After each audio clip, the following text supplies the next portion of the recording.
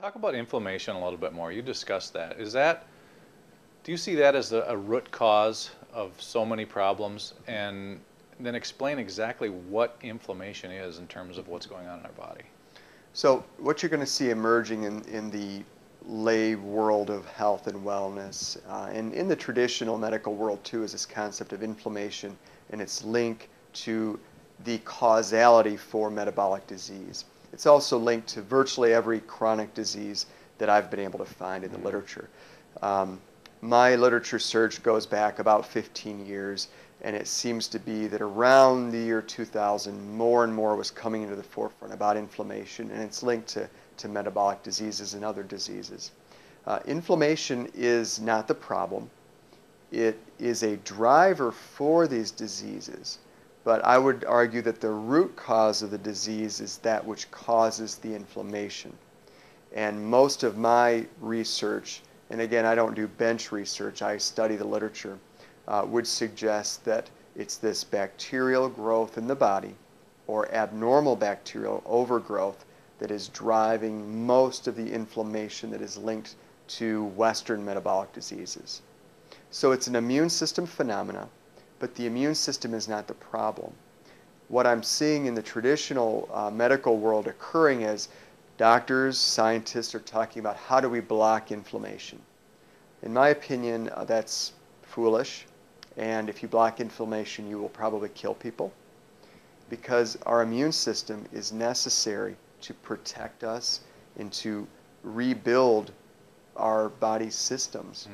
So why don't you look at the causes of the inflammation, and then you can help people get robustly well without drugs. Well, let's look at that a little bit. How do we reduce or prevent inflammation in the first place? So inflammation is driven by stress through the neuroendocrine immune system. Inflammation is driven by sleep deprivation because of sleep's role in the neuroendocrine immune system. From a metabolic disease standpoint, again, going back to that gut biome or the bacteria growing and living within the gut, when you feed yourself, you feed everything that lives within you. And there is no place in your body that is without something else growing there, okay? And so you think about it. So when I feed my child a Pop-Tart, which I don't, but let's just say I did, I'm feeding the bacteria that's living in their gut. And it's just like any ecosystem. If you have 120 acres and you want deer on your property, what do you put out there? Corn or things that deer eat. If you want wolves, you put something else out there, right? So you feed your ecosystem what you want to be there. Now, we don't really know what should be growing in our gut, right? But you don't have to know that. What you do is you eat God's food, right? You eat food. So there's food, and then there's food. And you should eat food. And food is mostly whole, raw, natural state, and minimally cooked. These are things present in nature. This is a very, very simple concept.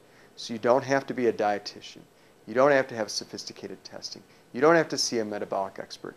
You don't have to take hordes of supplements. You just start by eating what God made. It's what our bodies are designed to work with. That makes sense to me.